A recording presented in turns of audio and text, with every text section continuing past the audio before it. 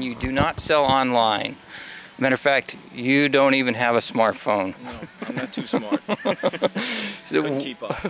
why not? And do you worry about the consumer going in that direction and leaving like a brick and mortar store behind? You want to do the online one? Probably can't pronounce half the words. Go. I mean, getting back to what we were saying before, we bring in 1,000 pieces a month, and half of them are unique and one of a kind. So just the manpower and hours to keep that going, to be able to retail online, it's just not our style. It's not. We're very laid back and casual with how we approach the business, and that's not necessarily the most laid back way to do it. And trying to keep up with the inventory that's coming in, we feel like we're unique enough that you have to come in.